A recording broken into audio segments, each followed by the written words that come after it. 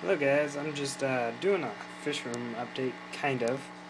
Uh, I got a lot of plants, so you can see that. That's my new water wisteria. I got shipped, and I kind of went plant crazy. I got a little jar, or a big jar, with my first try at a soiled tank with thick gravel on top. It's a little thicker than I probably should have got, but I was so tired of sand that I didn't get it. And it looks like you can even see it's been, I don't know, maybe a week, and that wisteria has roots all over, like down in the middle right there. There, you can see it right there.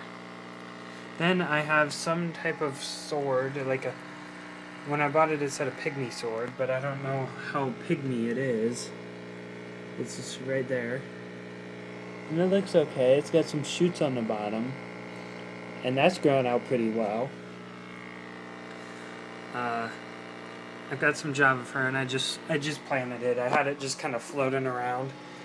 And it should be enough. Just close to dirt. I saw a really nice video. I can't remember who it was, but he just stuck his Java fern close enough to the dirt for it to reach it. And then I got another one right here that I'm gonna attach to this piece of driftwood. That I'm gonna attach it, and I poked a lot of holes in it with a knife to rough it up so the roots could grab. Right here's a cool little project. I heard something about terrestrial Java moss, so I decided to look for some moss I found some moss, and it looks pretty green. Not in here it doesn't, but it's been submerged for probably close to 2 weeks. And the other stuff deteriorated pretty dang quick, but this thicker stuff has been doing pretty well. And it even has a little green shoot, so here, stick my hand in there, grab it.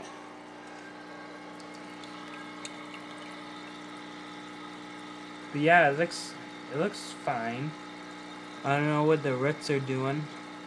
I'll have to keep you updated on that, but it looks just like it did when it came out. Maybe not quite as green, I'm not sure.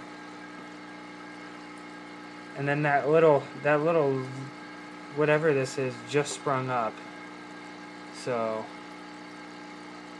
whatever that is can thrive underwater. So I'll figure out what that is.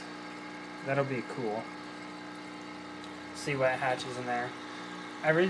Another thing is, like, I once did cocoa mats for plants, and all kinds of junk grew out of it. So thinking it's kind of cool.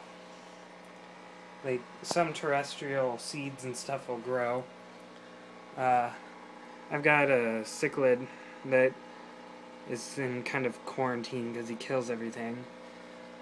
And I'm gonna dirt this. Right now it's sand, and sand is awful for when you have to use a hose and a bucket. There's sand everywhere. You can never get sand out of anything. Like, here is a bunch of sand just sitting there because it never comes off. I don't know why. I put some gravel in there to build up a bio load before I switch all the gravel out, because it's a pretty small tank. It should be fine with the sponge filter. But then I have these guys, which I just stole the light out of. I need to get rid of them. They're too big for the tank.